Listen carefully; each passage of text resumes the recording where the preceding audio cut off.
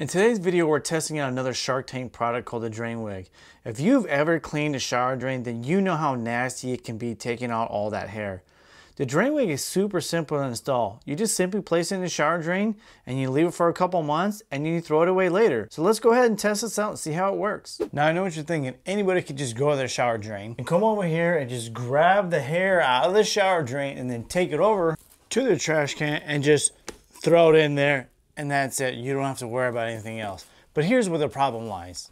Now you can get under your sink and clean this out. Unfortunately, you can't do that with your shower drain. So by putting in the Drain Wig in the shower drain, you're getting to eliminate all this nasty gunk in here by using the Drain Wig. And you can see right here that it is kind of cleaning some of that stuff already. So that is the plus to using the Drain Wig. This comes in a 2-pack. So what we're gonna do is we're gonna put one in our bathroom sink drain, and then the other one we're gonna put in a shower drain. We're gonna come back every week for 4 weeks, take these out and see if it's collected a lot of hair and stuff or not, and see if these are really worth having in your house. Let's get to week number 1.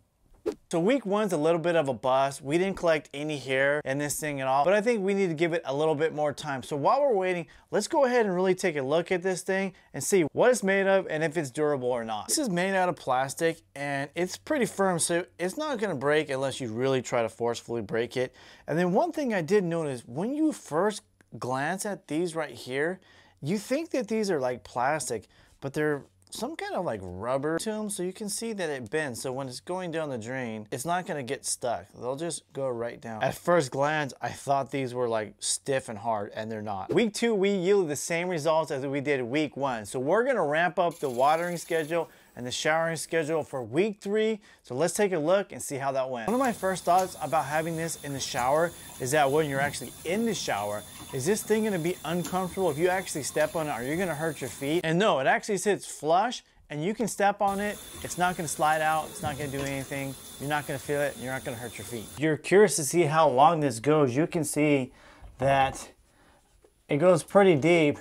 The pipe's probably about 4 or 5 inches, so it definitely goes super deep down in the drain itself. Week 3, we did yield some results. We did get some hair on the shower drain. We did not get any in the sink drain, but that's fine because I'm actually happy that we finally started to see some results. So we're gonna go ahead and jump on to week 4 and see how much we really get in these. Make sure you stay to the end because I'm gonna give you my final pros and cons about this product. So here we are, week 4. So the Drain Wig and the bathroom sink drain, it worked okay. It collected a little bit of hair, but I think over time it will collect it and it will help out in there. But the Drain Wig and the shower drain, it worked out really well. Week 4, you can see that it collected a lot of hair, which is great because it's doing what it's supposed to do. I'm gonna list all my pros and cons down here in the description below, as well as the links to this product.